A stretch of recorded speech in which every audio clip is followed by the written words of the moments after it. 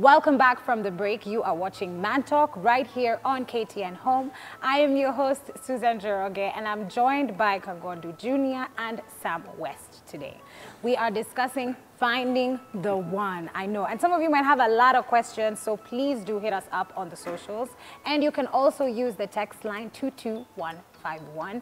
That is 22151. It's right here on the screen. You can text us if you want to be a guest on the show, if you want to get involved in Man Talk, or if you have any questions to do with the show, do send them there. Now, just as we were ending the first half of the episode, we were learning about how you cannot find the one if you yourself are not the one. Do you want to marry yourself? Would you marry yourself if you had the opportunity to? Tough questions are being asked here by Kagondu and Sam. Now, we were talking about courtship just as we ended the episode. And at least you said around 2 years was your courtship period. Yeah. Some wewe uli jump, bado tutarudi kwako utatuambia how long your courtship period was. Because I want you guys to share your personal experiences so that people can understand. Yes. But also what you do in work really helps with counseling and with motivational speaking, because you deal with a lot of people who are handling these problems. Yes. Now, do you guys believe in soulmates? You know, the idea that it's one person out there meant for you, or do you believe that somebody can just find love with the right kind of person? I'm always of the opinion that the person you are with can become your soulmate. Aha. Yes. I like that. Because most people tend to think there's always that person we think your partner should be, and then there's what your partner is. So I think there always has to be, that's why I was talking about the element of cultivating, because it has to be someone, if you want your partner to be a certain way, you have to help them become and walk with them along the journey. Like if you think, oh my God, she's adding weight and this is not the direction that even her, she didn't want to go in this direction. Talk to her, tell her, babes, situkimbia asubuhi, can we run, you know? If you want her to be God-fearing, you know, get her in spaces where she can connect more with God. Yes. If you want her to think in a certain way.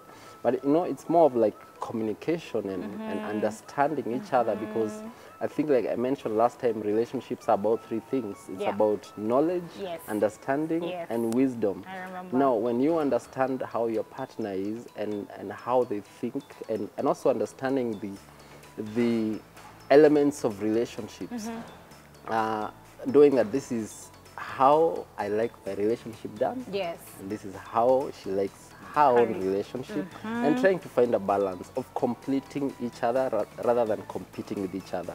So yeah, I think it's possible to actually get into a space where you are so interconnected that you feel like they can become a soulmate. Yes. But I know of several things. I normally check several things. This is what I did personally. Yeah. So one, I think when you meet someone, there should be someone who can support your vision, support what you are doing.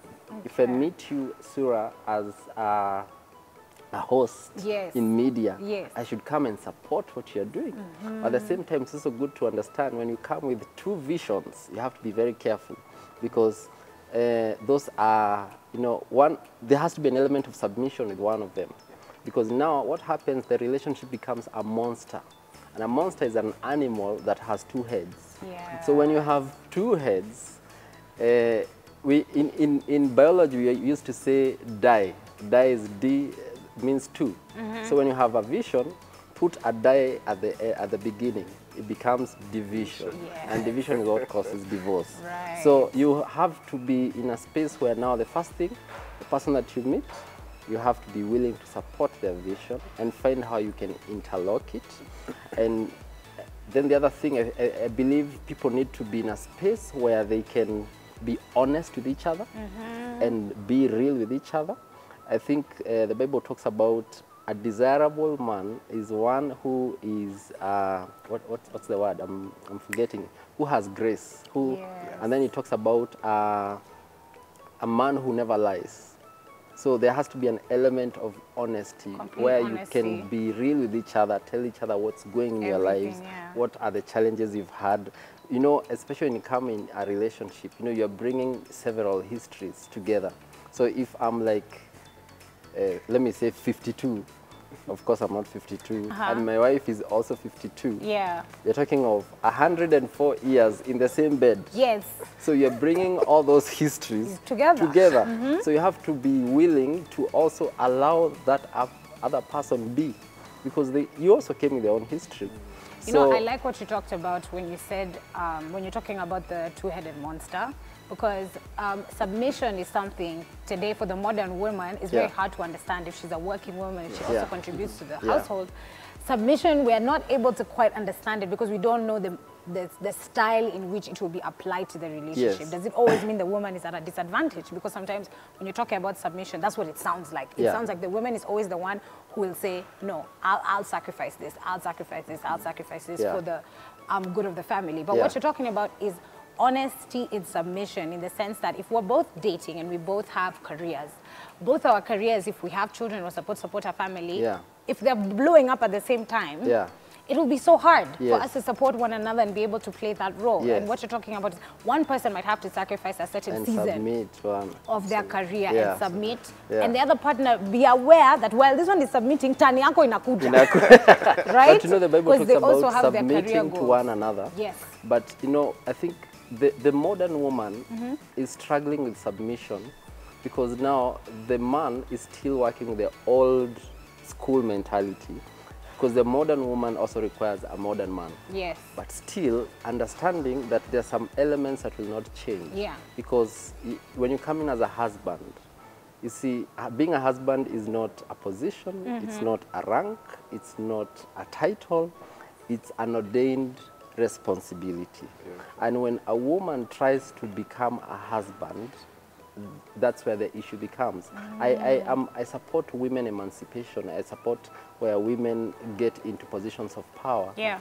And it's good. It's being propelled everywhere in the world, getting them into governance, being even presidents like we have in Tanzania. Yeah. But there's a difference when you become, you're in power at work, but you have to understand that in the family setup, there is what God ordained. There's a husband and then there's a wife. And God is the one who ordained the man to be the head of the family. But being the head does not mean being a boss. Right. Those are two different things. You said it's a responsibility. It's a responsibility. In fact, people tend to think the man should be at the top.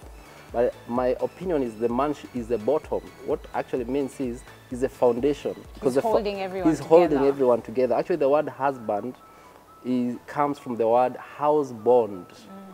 So he bonds, he's a glue together that brings and puts the family together. Nice. So I think... I didn't know that. Yeah, so he ensures the children. You see, like he's like a president. Yes. And the wife is a vice president.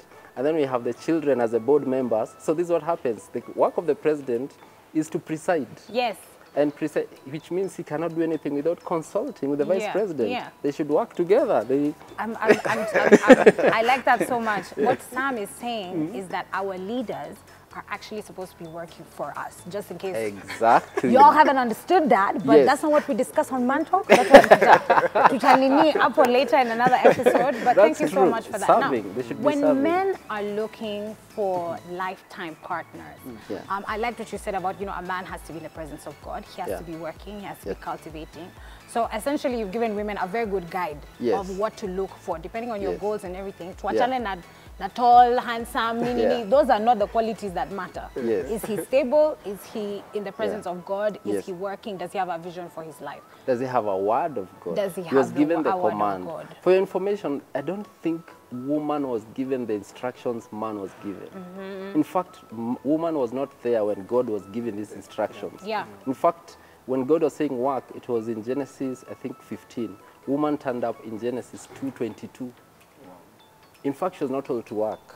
Oh, that's a good thing to learn. Very important point. She was supposed to help. Yes. The Bible says, I'll create you a helper. And a helper, it's either someone who is strong or stronger than you.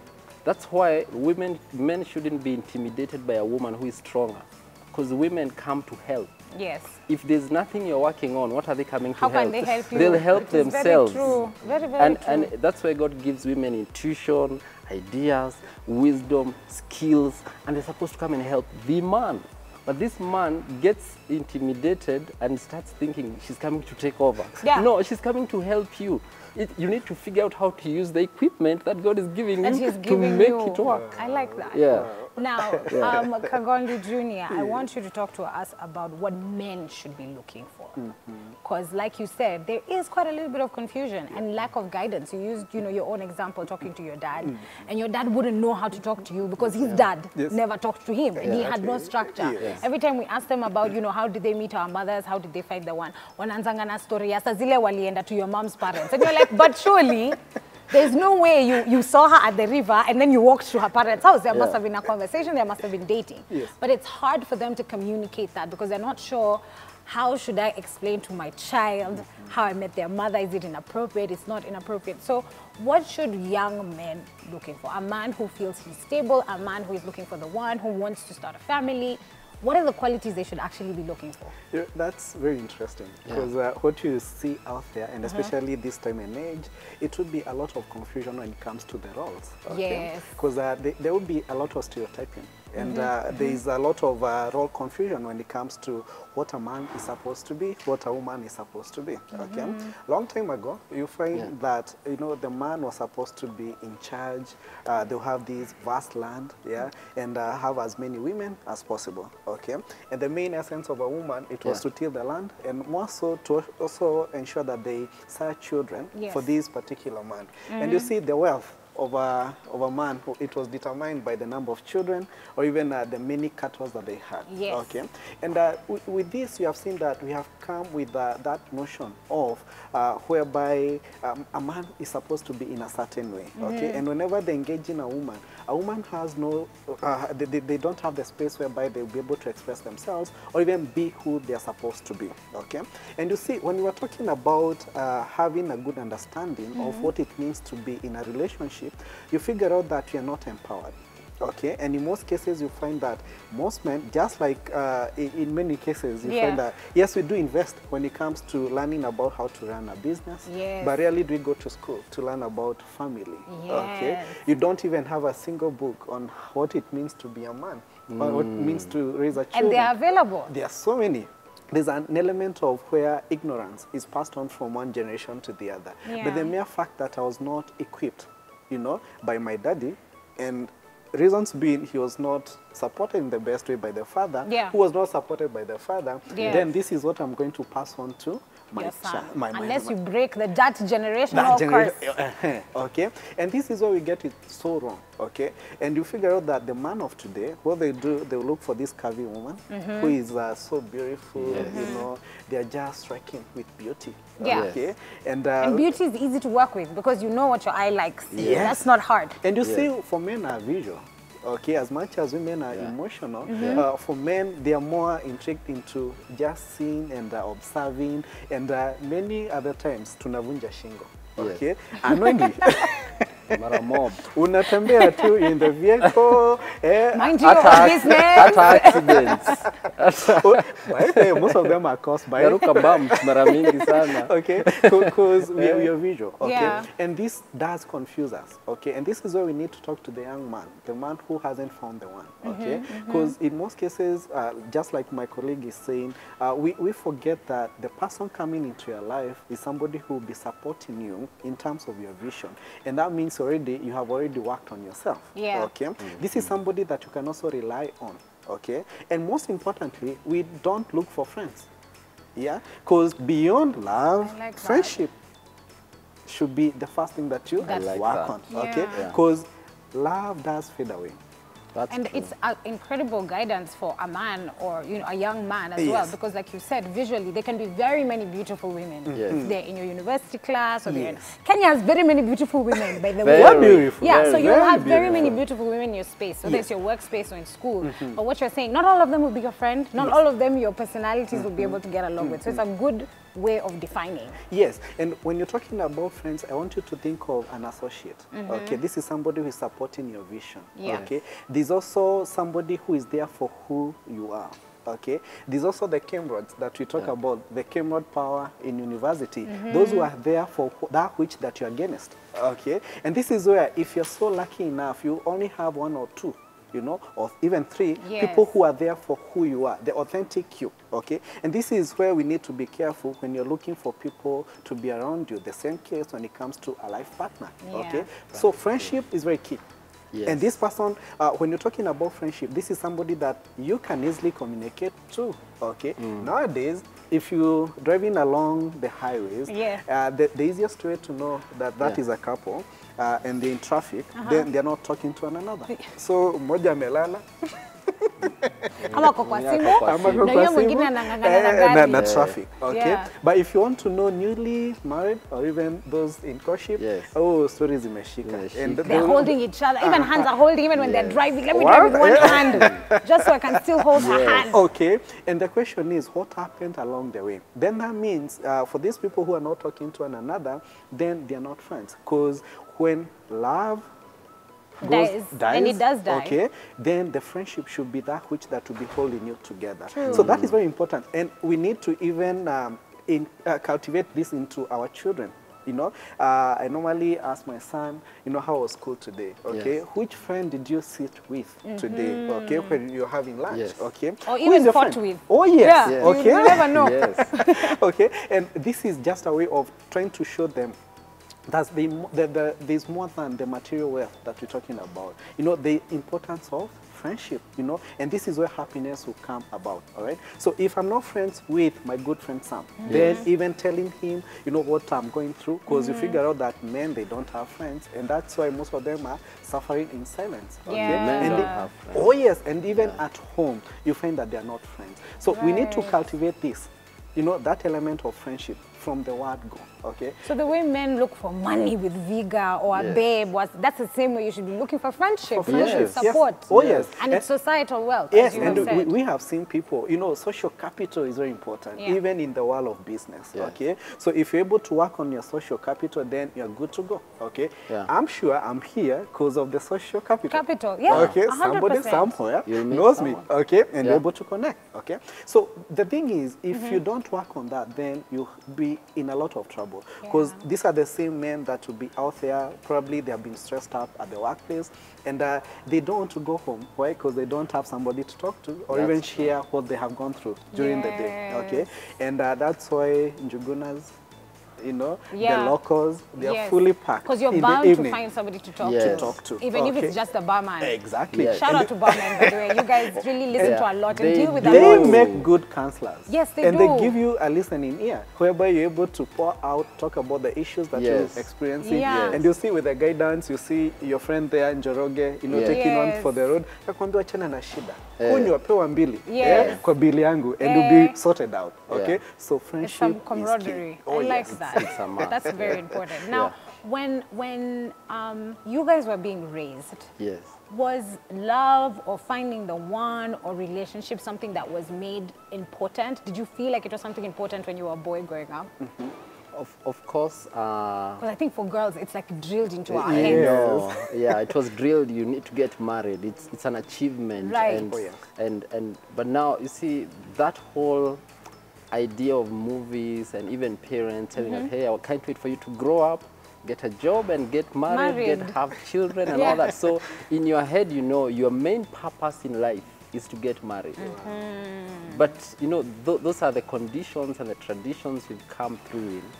But I don't know. It's a then they don't even teach you the process of getting married. They don't teach you what he's talking about, friendship, knowing what you're looking for, making sure you have someone with vision. We're not taught about those things. Yeah. We are just allowed, you know, learn as you go, and as you go. true. And they've made it even a stereotype to a point. Being single now is seeming like a life-threatening disease. Yeah, which is so wild. In Yeah. fact, even as ladies and men, Yes. you're asked when you go somewhere, or Yeah. if somebody actually wants to talk to you, they want to Exactly. slide in the DM and they'll find out if you're single. Yes, And that's the the first first question question. is, why are you single? And yeah, they're making it seem why it's a do we crime. ask Like that there's something question? so Crime. wrong with that. Yeah, it's wild. First of all, the fact that I'm single is an opportunity Exactly. for you. Exactly. Oh, yes. Yeah. Yes. Oh, yes. So don't come asking me why I'm single. If you find out I'm single, ride the wave or get out of here. And then No. they package marriage like a life support system. Like this Like is the everything only will be way okay. things will go right for you. It's when you Like get in fact, you know, I've seen so many people who are looking so forward to being married, and they were doing so well. Their businesses were okay. They had even nice, you know, vibes around them. Yes. But the moment they got married, things started going downwards. Because they weren't looking for the right partner. They were just looking for marriage. They just wanted marriage. Exactly. What they were actually looking for was marriage, not... Exactly. Yeah. It's wild though, because our society in Kenya, you are actually treated differently when you're married. Yes. Yeah. Even when you go into a bank, when you're looking for a job, when you want to join a chama, when you want to join an investment group, when you're married, people give... Oh my gosh, yes, when you are looking for somewhere to live, it's completely different when you're married. So many more doors open. Even promotions, there are places you'll not get promoted or won't get the managerial job if you're not married. Which personally I think is ridiculous, that we still base so much of marriage of importance in those roles. You see, if somebody is getting promoted, you should get promoted because you qualify for this promotion. Yes, it should have nothing to do with the exterior. Of course, marriage has its own advantages. Yes. There are things that married people do better than single people. But of course, it comes from an element of you not being single enough. Yes. Kuna vitu tu that will just come into your life, you're not able to handle them. Like, on a personal level, I think I'm a much better man than I used to be while I was single. After getting married? Yes. Explain? I'm able to be more... I think I've become a better financial manager after getting married. Yeah, yeah. I've also been able to even be consistent with some things since I became married. Yes. Like I used to do all things. I was just telling him I was in like 5 campuses. Right. Natoka hii, nafanya medicine, naacha, naenda ingine, nini nini. Because unajua pia sometimes when you are single, you are still growing, you're still maturing. But and then you know also you don't have a responsibility. When I'm single, I can't change career. I can change uni. I can change because there's nobody I'm inconveniencing when I move house. Yes. When you know I spend more money on this, so I spend because it's just me I need to worry about. Yes, yes. So I think it has its own advantages, but of course at the end of the day, you also have to understand the marriage institution. Like he's saying, there has to be a way in which people can learn how it's actually done. Yes. Because people just jump into it. Then our parents don't do a good job in teaching us. In fact, they try, you know, we model what we saw our parents. Yes. In fact, most women, the reference point is their dads. That's so true. If your dad was a bad man, you want an opposite of your dad. If your dad was a good man, you want a man who is exactly like your dad. So what we modeled from our parents and what we saw made us now have an idea of what marriage can be. And unfortunately, here in Kenya, not every young person has experienced a good role model of a marriage. That's very Some true. have grown up without fathers. Yeah. Some have grown up with parents who are fighting all the time. Yes. Some have grown up, you know, in situations where they don't even have both parents. Yeah. Or some, they are there, but they're absent at the same time. So all those... Some people are very used to living separate homes. This mom's house is dad's house. And it's always been like that. Under the idea of blended families, because I'm in one. Yeah. Where now... This Sunday, you have to go visit the other baby daddy. Yes. The other Saturday, you have to go visit the other You have to balance it. It's And you're just weird. co-parenting. Yeah, the co-parenting whole process. Your children don't know whether to call you daddy or whether to call you auntie. They're confused. Yes. because you're like the dad, you're right there, but at the same time, you're not like the real dad, and they know. So there are all those situations where there's a confusion based on the models that we grow up seeing ourselves in. And correct me if I'm wrong, you two, but don't you think our parents should just tell us the truth and share their own personal journeys? It will help so much in giving you an idea. You know, parents think they need so much expertise, and I'm speaking because I know quite a few parents watch this show, and they might be confused about how to talk to their kids, but we just want the truth. We want to know your story. We want to know where you think you excelled, where you think you failed, even though it's in a relationship. Tell me so that I can have a better idea moving forward. Sorry, you can jump in. Yeah. You know, the thing is, we live in a space where there's a lot of fear. you know, and most of the parents out there, they want to achieve that which they didn't through their children. Yes. Okay, so I've seen parents talk about that they were really performing well in mathematics. All of them were number one. Yes, How all were our parents have always been one? number one. How? It is Yeah, not possible. and we're in the same school. If you were all in the same school, you could have not all been. Statistically, it's not possible. And they meet their classmates while they are with their children. Yes. And the children get to ask, Daddy alikuanga namba ngapi? And you get to hear the That's shocker. true. Okay. That one, hakuwa anashikanisha Anything at all. Okay, so that could explain the reason why most of them, they don't, they're not really okay with even sharing that they went through, which should be the case. Because like he's saying that everybody has a story, okay? His story makes history, okay? Yes. And you find that when you're getting into a relationship, you carry on a lot of unfinished business. There's a lot of narrative that has been instilled in you. And in a way, if you don't break that pattern, then you find that everything is going wayward in that particular space, okay? Yes. And when you ask about children, and especially men, remember, we are not even allowed to be emotional. We are not even allowed to even be in touch with how we feel. So do you think this man who is not in touch with their feelings himself will be able to support you emotionally, okay? Yes. And talk to their children about an emotional conversation. And this is where we need to change the narrative. I'm so happy that I have a young daddy with me, okay, on set, okay? Because the people out there, the other fathers who are out there, can change all this. We can decide that from today, henceforth, then we are going to change the narrative. Become better daddies. Be okay even showing your emotions, okay? When your son is crying, it's okay for them to feel that way, to express themselves. So if we don't do that, then the same stories will be repeating themselves. Well, he has said it. Now, unfortunately, it's time for us to wrap up this episode of Man Talk. But before we finish up, of course, I want my guests to share with you their social media handles, their contacts, so you can be able to get their services. Kagondu Jr. is a counseling psychologist, and Sam West is a motivational speaker, so I know you guys would want to hit them up. Could you share your socials, Kagondu? We can start with you. I really appreciate that we had this particular conversation. Thanks for coming. Yes, because there's a lot of stigma surrounding marriage and all that. And I always say one way to manage that is through creating awareness. Yes. So I'm a counseling psychologist working with Mindcare Africa. And if you want to reach out, IG, it will be Kagondu Jr. or even Mindcare Africa, or the social media pages, okay?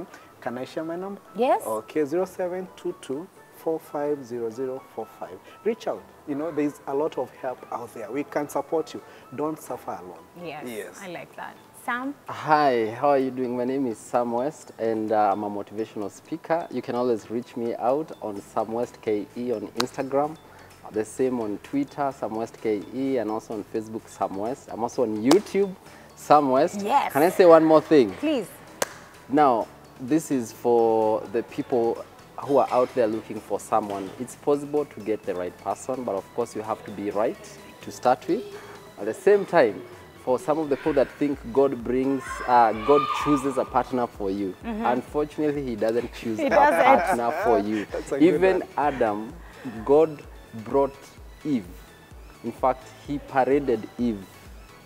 He presented Eve to Adam, and then it's Adam who chose. He said, oh my God, bone of my bone, flesh of my flesh. I'm with it. Yes.